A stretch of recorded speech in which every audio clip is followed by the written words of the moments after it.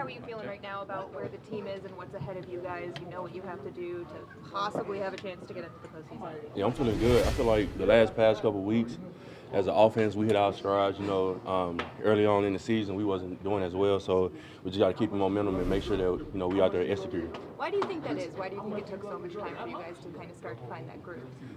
Just really working together. As an offense, all those small things, the small penalties or missed assignments, or things like that. The small things that add up as the game go along. I feel like now, later on in the season, we getting those things right. What's this week been like for you guys? I mean, a long prep week coming off of a bye week. How challenging is it to, make sure that you're doing everything that you would do on a normal week, even when the process is extended out like this?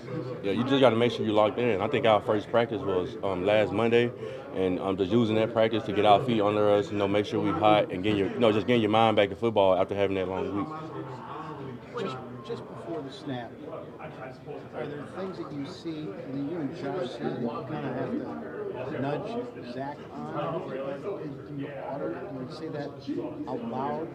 Do you make calls that way, or can you feel what's coming? Zach really is a smart football player, so from when he first started playing to now, he come along real well. So I feel like now we're in a position where we all can talk together as five. So I wouldn't say that we got to help him out, but he's a very smart player, so he usually gets it. Do you think defensive coordinators are going to attack the rookie?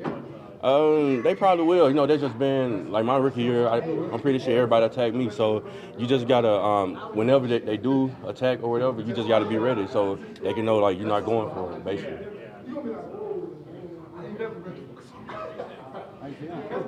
Oh, I'm feeling good. What's fun about primetime games, Monday night especially? The lights on. All your life, like in high school, you had the Friday night lights. In college, and now we got the Monday game, so everybody looking at you. So, you just got to up your ante, up the notch, and just go out there and perform.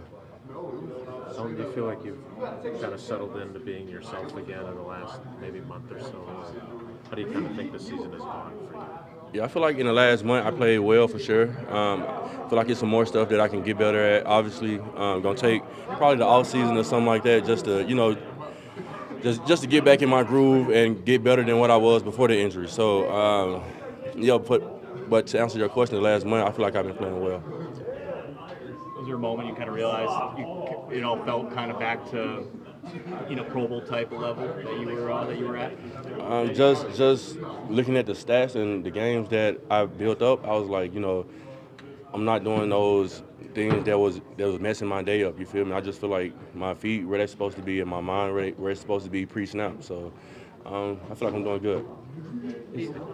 Go ahead, Wes. I know we talked so much in the past about your versatility and how that kind of aligns with Zach, but considering what he's done with some of these sort of late notice starts, what do you just thought of what he's added to your room this year and being able to step up in those situations? Yeah, he added a lot, especially coming in as a rookie, being able to play different positions, right tackle, left guard, left tackle. I just got to give it up to him for doing those things. So, but yeah, he added a lot to our room, added versatility, being able to move around and play each position. Is there anything in particular you told him when he had to make a few of those short notice starts? Just go out there and play. Don't think. It's the main thing. Even for us though, like as starters, at the end of the day, you just can't go out there and think. You just got to go out there and play, let it loose. And he athletic and he got the ability to be versatile and play different positions. So just going out there and just playing his type game and just playing full speed. What is the current offensive line policy on sleeves or no sleeves when it's really freaking cold? As a rookie, I was told I can't wear sleeves, and they harped on that so much. And now we don't wear sleeves, but on the sideline I do put the jacket on because I want to stay warm. I feel like Superman, Batman when you take the cape off and then go out there and perform. But yeah, we don't wear sleeves. But me personally, I'm not just gonna say no, don't wear sleeves. I want you to go out there and play.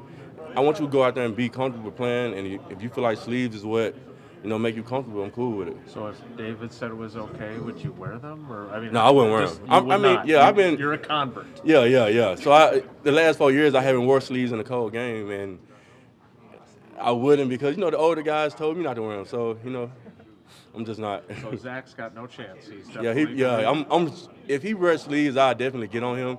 But I wouldn't just. I'm like, if you want to wear sleeves, you can wear them though. But I get on them just a little bit though. You have to get your mind mentally right heading into a really cold game like that. Mind over matter. What's the temp? It's supposed to be. 14, I think. Kickoff time. I don't know if I played in the 14 the last 4 years. Do y'all know? Vikings game last year, yeah. Oh well, I didn't Yeah, play. you I didn't play, play. yeah. So I guess I do got to get my mind right. You know, just got to get prepared. And either way I go, you got to go out there. So you might well not even think about it. That's like one of the last things you really can think about. So. What about the headgear? You wear that thing? Oh yeah, I'm putting this on. It's sign season. Yeah.